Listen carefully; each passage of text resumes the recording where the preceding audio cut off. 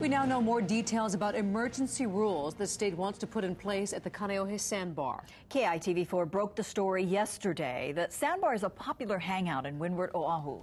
The state is proposing a safety zone during weekends and state holidays.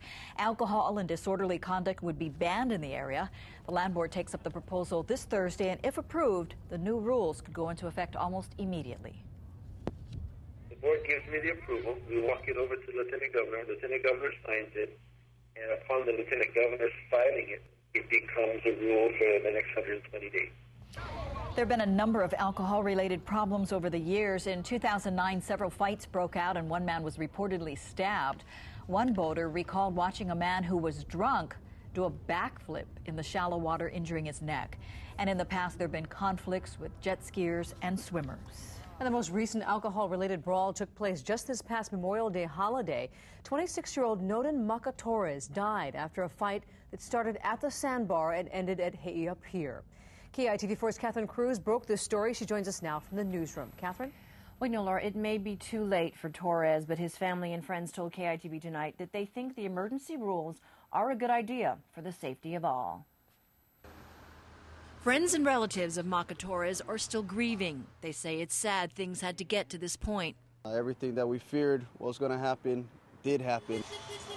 Earlier this month, Shalimar Silva took part in a vigil for Torres, calling for an end to alcohol-related violence when his friend was still on life support. He's all for the emergency rules for the sake of public health and safety.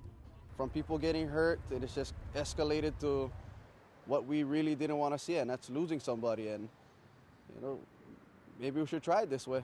Silva has been out at the Sandbar when it's been peaceful and when things have been out of control.